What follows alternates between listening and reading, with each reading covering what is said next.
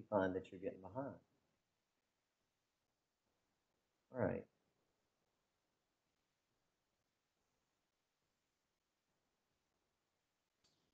So, Alice's Adventures in Wonderland. This is the edition of the book. It's got full color illustration from Tennille, who is an artist commissioned to do the illustrations in Alice's Adventures in Wonderland. That way, little children can read a book that has conversations and illustrations. As Alice says at the beginning of the work, of what use is a book that has no conversations or pictures, illustrations? Dodgson got to Neil to provide these illustrations. Dodgson or Lewis Carroll, that's his pen name, drew some illustrations for Alice's Adventures in Wonderland, and some of those are in our edition of the book, but Dodgson was not nearly the drawer as Tennille was. Here we see the primary antagonist of the work, Queen of Hearts, versus Alice herself. Now, one thing to think about as we're reading this work right here is I talked about last time how the work can be an example of what it's like to grow up and grow older. The word grow into adolescence in particular. Another thing that it can represent is what does adulthood look like to a child? Okay? Now, here we have Alice looking up to a picture of what she could be one day. This is like a harsh criticism of what a matronly figure could look like in Victorian society. Perhaps if she stays and hangs out and does all the things that Victorian society says that young little girls should be, perhaps she should grow up to be a queen, such as Queen of Hearts. Here we have a picture of what it is like for a society to be run by a rash female who is driven by her histrionic emotions. So you could say that, Carroll is criticizing women and things like that by showing a figure like this and how mad a woman run society would be.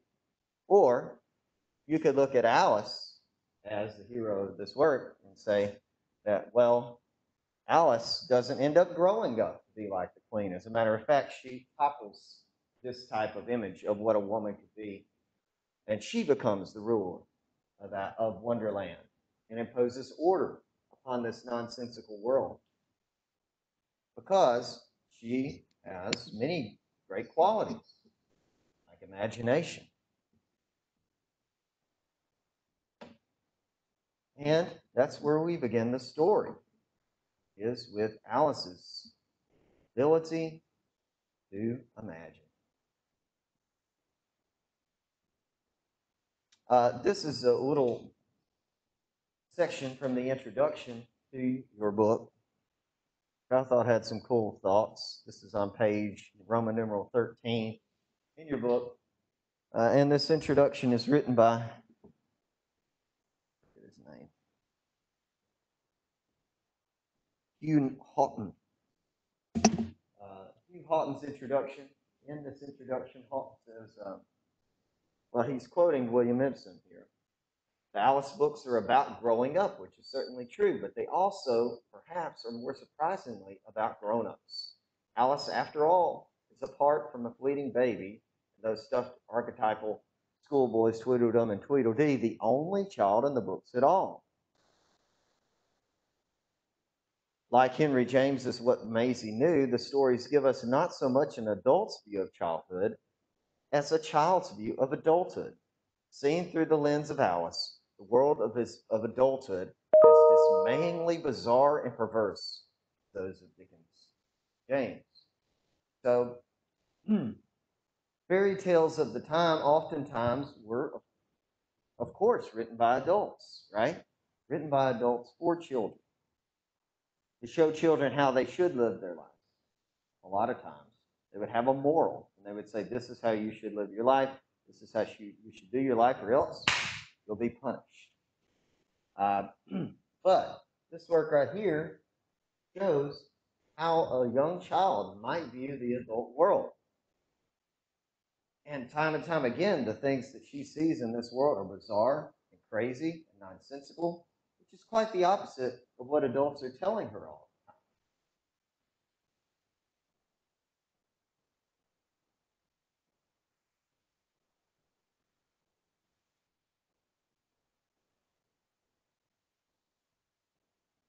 So I'm going to skip forward to the beginning of this work. Here we have an illustration at the beginning of the work of the King and Queen of Hearts, with the tarts at the juror scene at the end of this work right here. Knave of Hearts, stolen of Hearts, and Queen says, off with his head, just because he's been accused. White Rabbit reminds her, oh, no, we have to have the trial first. But that's later on. The work begins actually with this little poem right here, which is a memorial to how the story was written to begin with.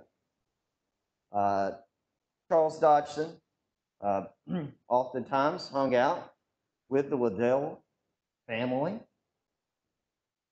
And this story came to be whenever he was taking the three young girls. They were of various ages, the youngest being 8 years old, Alice.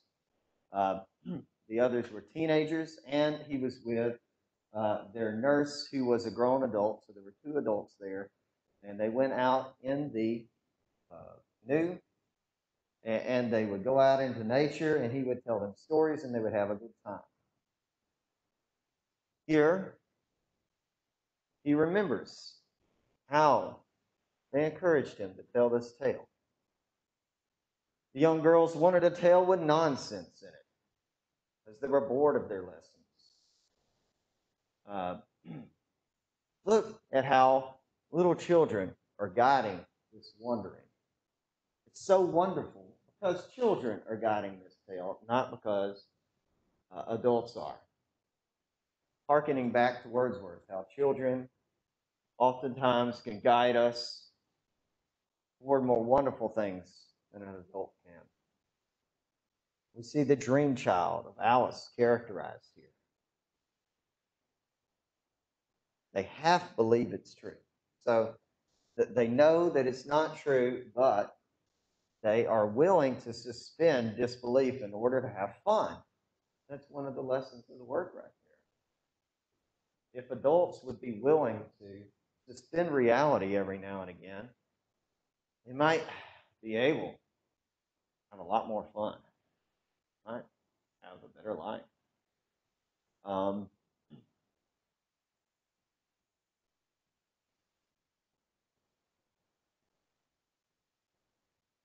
So this is how the work begins, with a hearkening back to that happy time on the banks of the river. There's a frame tale. Alice's Adventures in Wonderland is a frame tale. You got to keep this frame tale in mind if you're going to understand what the work is really about. So the work begins with Alice hanging out with her sister on the banks of a river. And this is reality. Alice is in reality. Okay? She is hanging out with her sister and she's bored.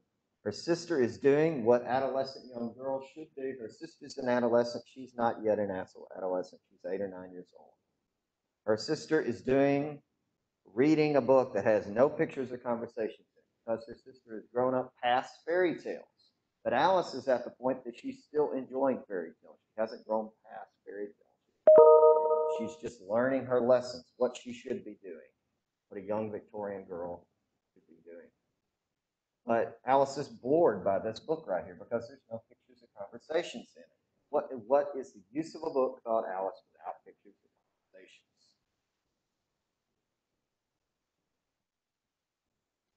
And this makes us wonder, is Alice, just naive, or is she really teaching something that could be a lesson for all of us? And that's going to be something throughout this work that we might consider. Is this young child really naive, or does she know more than anybody else? And then she kind of wanders off, and we later learn that she has fallen asleep. She sees this white rabbit. It takes the mind of a child, is one thing that I put up at the top, to be willing to go on an adventure. So, what are the benefits of having a childlike mind? The ability to imagine, the ability to suspend disbelief, go on an adventure.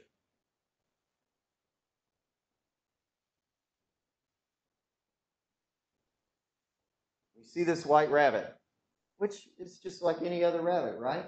But then he pulls out a timepiece out of his waistcoat pocket and looked at it and hurried on. I've never seen a rabbit with a waistcoat pocket or a watch take out of it. Burning with curiosity, she ran across the field. Here's a key character trait of Alice, if you're talking about the quiz right here, her ability, her curiosity. Um, it might harken up to the fact curiosity killed the cat. Some other fairy tales might start with a young child wandering off into the forest, becoming lost, and then, finding all kinds of dangers.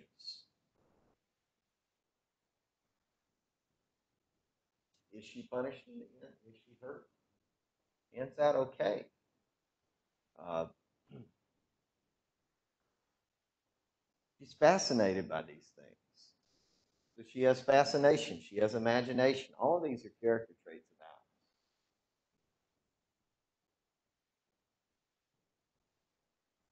She falls down the rabbit hole, which has nowadays become a metaphor for all kinds of things. When we go down the rabbit hole nowadays, we say, well, I was thinking about something serious and then I got distracted and I went down the rabbit hole of exploring that idea. And sometimes it can be a positive thing when it's characterized, other times it can be a negative. But we all have done this one way or another. We all have gotten fascinated by a white rabbit or something that strikes us as odd, something that strikes us as unreal. And it drew our attention away from everyday things. Perhaps it led us into a wonderland.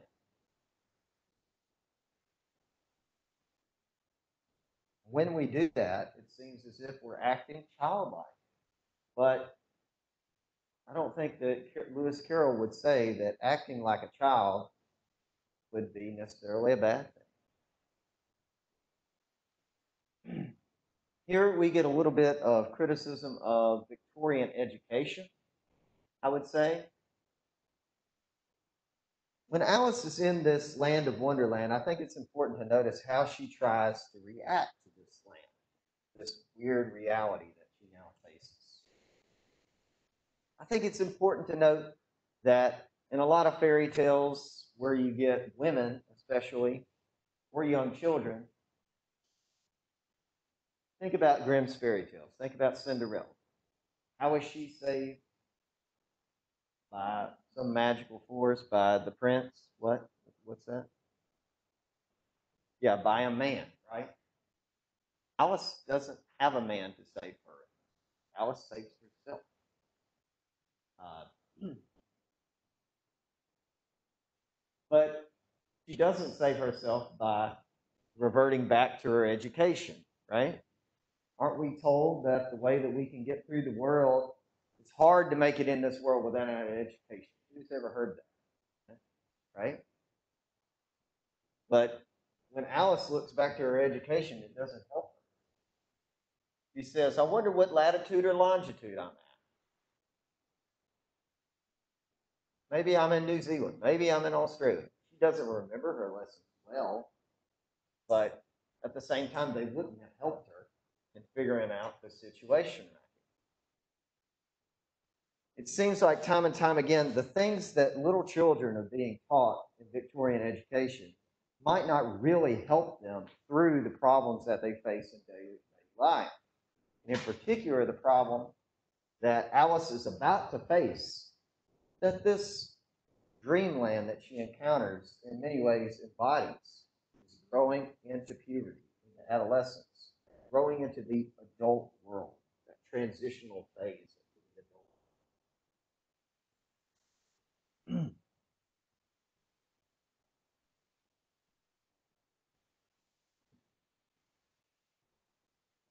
So Alice falls and falls and falls, but she's not a bit hurt,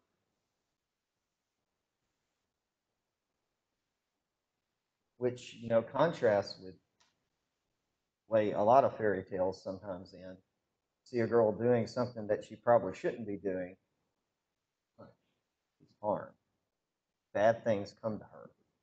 And Alice anticipates that later whenever she looks at the bottle that says "Drink me."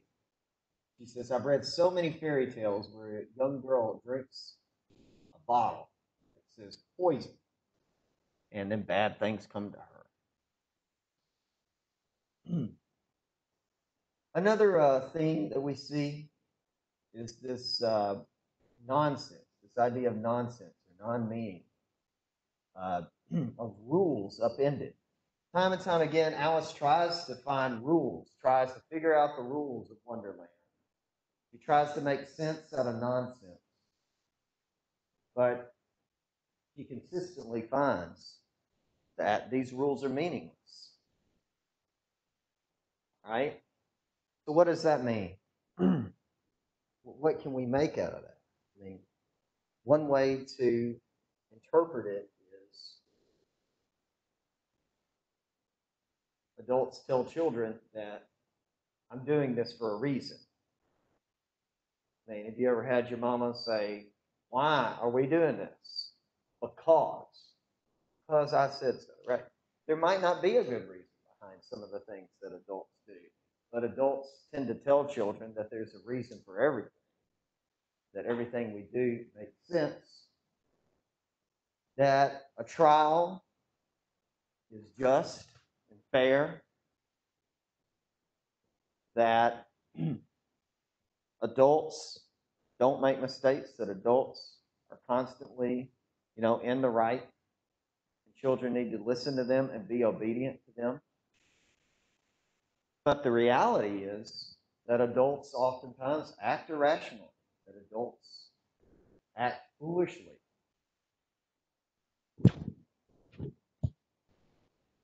And that's something that Alice seems to learn. Goes through this word. She encounters the queen, and the queen's willing to chop everybody's head off for no reason at all. Now, that seems absurd, but when you think about Bloody Mary, who this queen may very well represent, Bloody Mary, a historical figure who killed many, many, many people because of their religious beliefs or because they disagree with her. Bloody Mary may very well be the Queen of Hearts, and Bloody Mary was very much a real person. Hitler wasn't around at this point, but killed millions of people for very little reason at all. Certainly not a good reason. So adults do some terrible things. Okay. Here is where on page 13, this is still down the rabbit hole, the first chapter, we see Alice encounters this bottle. It says, "Drink me." And here she remembers. She's learning from all the lessons that she got. These children, who would not remember the simple rules their friends had taught them. So she thinks, "Oh, I need to remember these lessons I've been taught, all these things." But of course, this thing gives her an order, right? It says, "Do this," and she follows orders. She follows directions. But some crazy things happen to her when she follows the directions on that bottle. She grows tall. She grows huge. What a curious feeling. I must be shutting up like a telescope. Actually, she starts getting out small. Turns 10 inches. Then she eats cake and she grows big. Grows huge. She cries herself a river of tears because she can't understand what's happening. Um,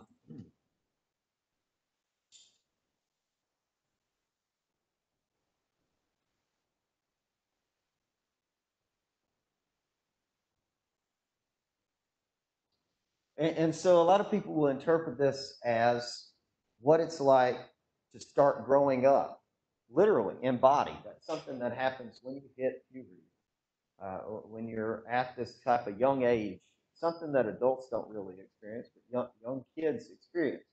Constantly, their body is growing. You know, what to make of that? One of the things that happens to a young child is the child begins to question his or her own identity. And that's going to be a huge theme throughout this work right here. And especially in this parts that we read right here. Alice continually asks, who am I? What am I? Because her body is constantly changing.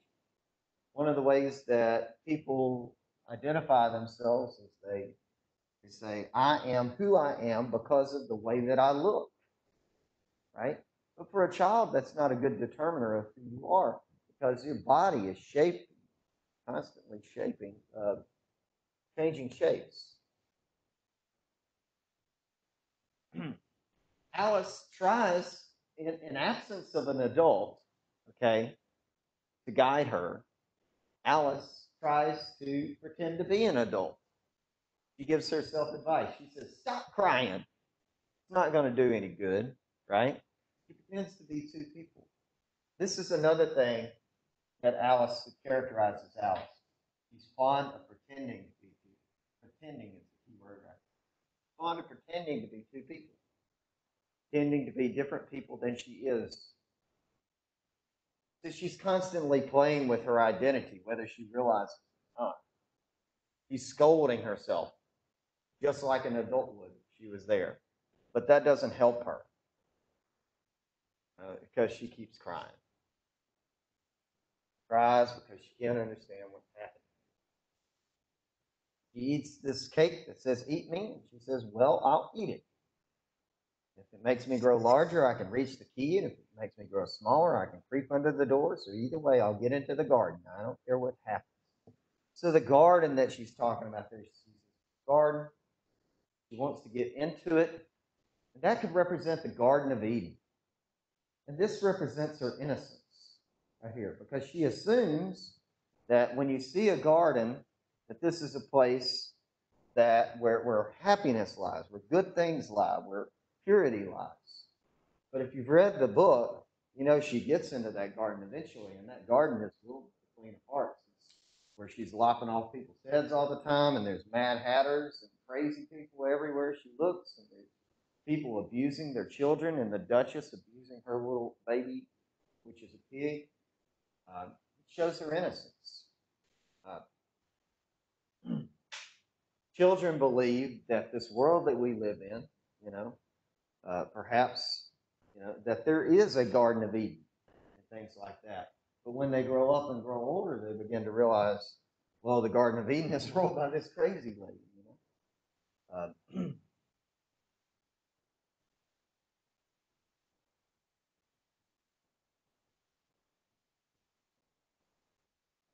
She gets used to out of the way things happen. Another thing that characterizes Alice is that she's constantly planning. Right here, that's what I was talking about at the top of page 15. I'm going to eat this. It does this. It's going to do this. And that's her planning.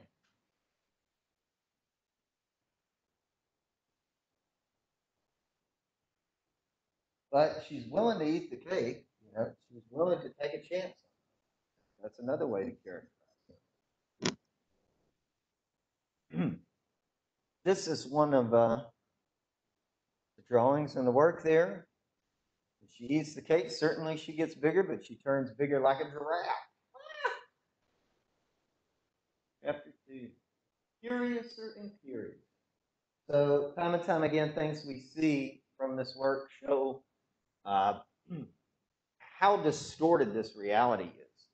She forgets to speak good English. It's not a good word. Curious, it's not a real word. Uh, she says goodbye to her poor little feet that she can't see.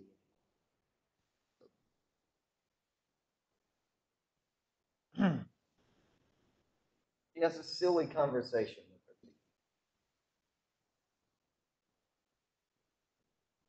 She's trying time and time again as we move through this page to acclimate to the rules of Wonderland. She's trying to learn the rules.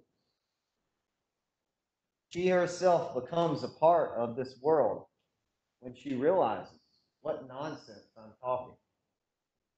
But perhaps this is one thing that distinguishes Alice from the other characters in Wonderland, perhaps besides the Cheshire Cat. She is able to realize the difference between sense and nonsense. She proclaims that she's speaking nonsense. And only at the end, whenever she is in the middle of that trial and all the creatures of Wonderland are attacking her, and she says, "Oh, you're only a pack of cards," only when she declares reality on this uh, crazy, unreal world. Two things go back to normal. She hasn't realized yet that she is the ruler of this land. She is able to control this land. But of course, she's not done with fun yet. It's only when she does put this crazy world under control that she wakes up from her dream. Look, at this moment, her head struck against the roof of the hall right when she declares that she's speaking nonsense. She gets to the edges of this unreal world. It's supposed to metaphorically represent how she's starting to grow a little bigger, growing too big for this world.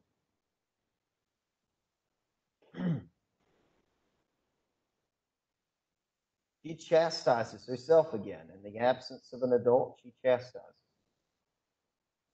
She begins to question her identity as we move through this chapter right here.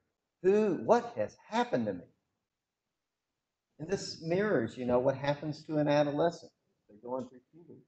Who am I? What am I? What am I? What is going on? This world is crazy. Starting to grow hair on my chest for a boy. Kinds of other things are changing. Weird feelings, estrogen. Weird stuff's going on. Am I the same person I was yesterday? That's the great puzzle. She begins to question, am I like any of these other little girls that I know? Have I been changed into another girl? We know that she's the same person. She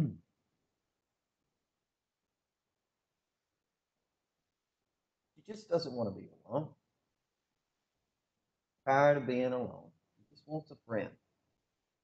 But I mean, ultimately, these changes are things that we all have to go through alone. Is I think one of the things that's being implied here. Just like she's used to reading these fairy tales, and time again, there's kind of a metafictional aspect of this work right here, which was kind of challenging. Progressive at the time. We see a little bit, time and time again, of Alice realizing in some ways that she's in a fairy tale, that she's not in a real world.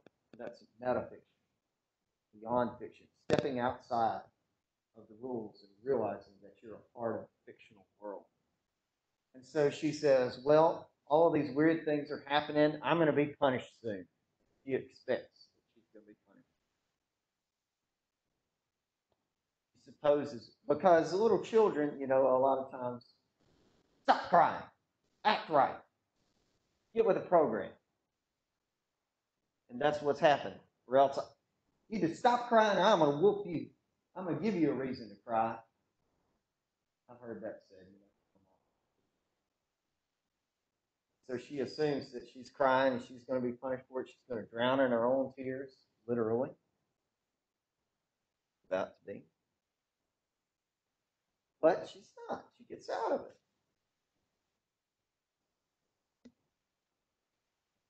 So she starts meeting these characters of Wonderland, and it begins with this little mouse here that's having a swim in this pool of tears that she has cried while she was a big one, while she was a big little girl. And she continues. She starts having these conversations with the characters of Wonderland. It begins with this mouse. She tries to relate to the mouse. She tries to make a friend, and she just time and time again makes social mistake after social mistake. And this can mimic, how hard it can be for little children to start making friends, with people who are not like them.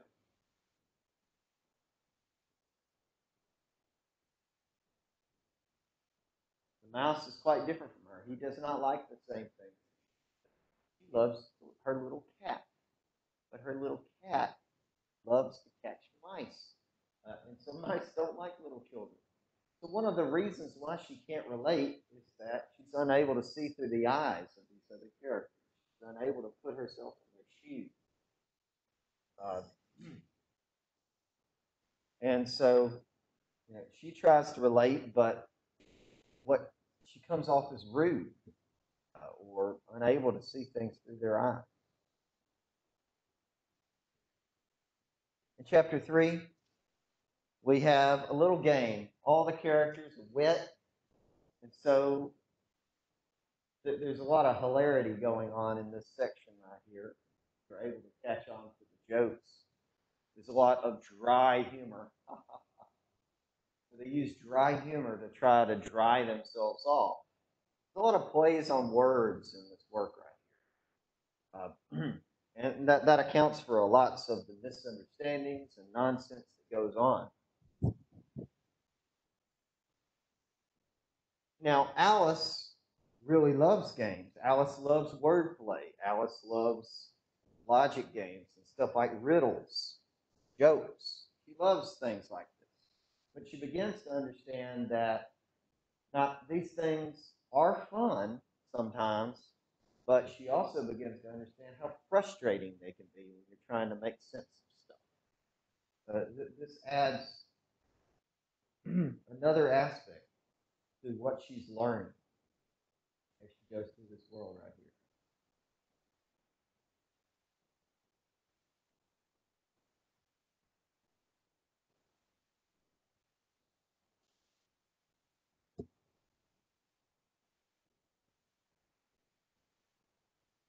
So Alice is characterized as a character who has a sense of play.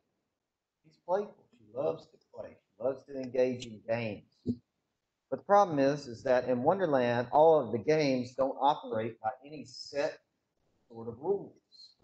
Anytime you try to pin down the rules in Wonderland, the rules are constantly slipping away from you. And a lot of this has to do that Alice has been taught that the language that she uses is a language that makes sense. Language makes sense. That's what she's been told. But Dodgson, Charles Dodgson, the actual real life Lewis Carroll, was a logician and a mathematician.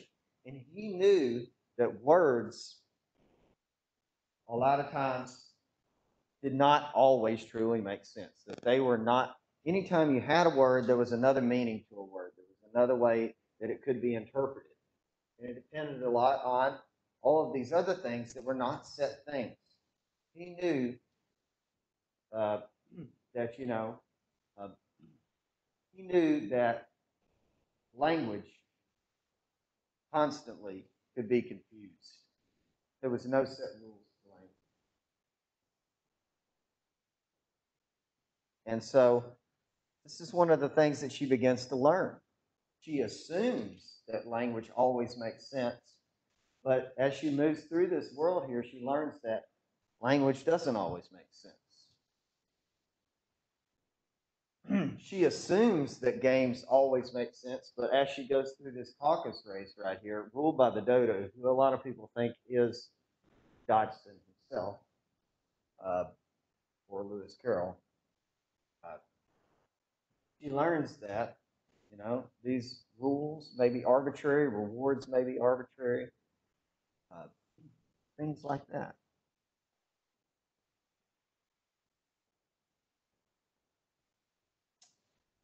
Okay, moving forward to chapter 4. In chapter 4, we get a lot of cool stuff going on right here. We get some more metafiction where Alice begins to think about the fact that she might very well be in a fairy tale. She gets stuck in this house, and because she drinks something and she gets too big for the house. And she says it was much pleasanter at home. So here is a point where Alice is beginning to change. She was bored on the banks of the river, so she began to use her imagination. But now she begins to realize, you know what? Sometimes this can be frustrating to live in a land of constant imagination. Sometimes the comforts of home are things that we need.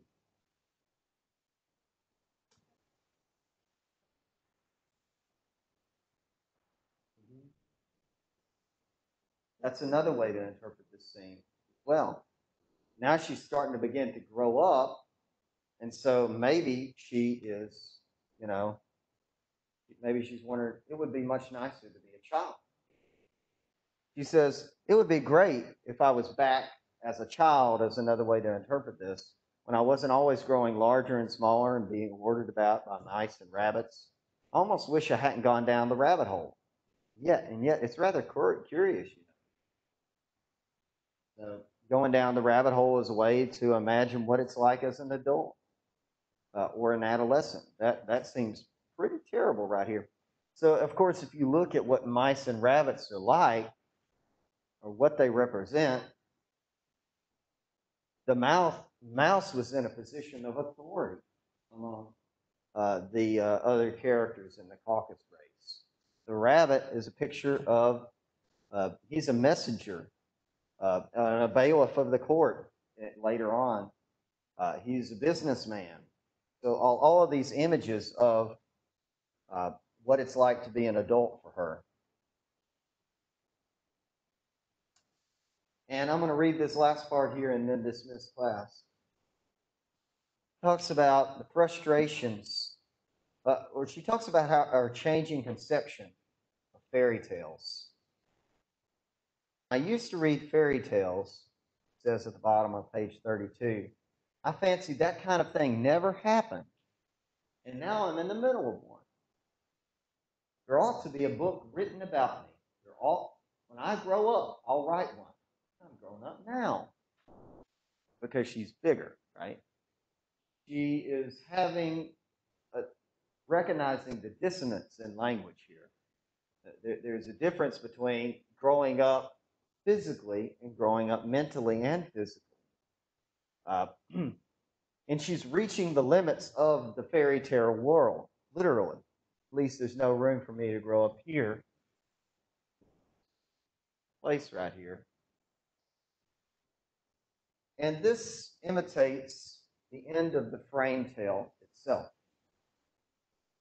And I haven't taken a picture of the end of this book right here, but it's worth bringing it up, kind of give you a conception of how the frame tale connects from the beginning to the end. At the end of this work right here, we see Alice wakes up from her dream and tells her sister all the things that happened. And her sister, who is herself an adolescent and has gone through all of these things, says and imagines that one day Alice is going to grow up and be herself a grown woman. And one of these days, she's going to keep, unlike the queen, through all her riper years, the simple and loving heart of a child. And she's going to gather about her little children and make their eyes bright and eager with many strange tales like this one right here. So this is foreshadowing. One day she is going to put herself in a book like this. Tell these tales to young children. And perhaps she would feel all the simple sorrows and find a pleasure in all their simple joys, remembering her own child life. Happy summer days. Okay, So I want you to be thinking about some of these things as you're reading through Wonderland going forward. The next time you should be through chapter 7. This is chapter 4. And in chapter 5, a really important chapter, I think, advice from a caterpillar, right here, this questioning of identity. Another important chapter is the pig and pepper chapter where she encounters the Duchess. And then later on, we'll get to the Cheshire Cat in that chapter as well. So be thinking about these things as we go forward. I'll lecture on Wednesday and start to be thinking about your own input, second level analysis, stuff like that. Cool? All right, my friends, we'll see you next time.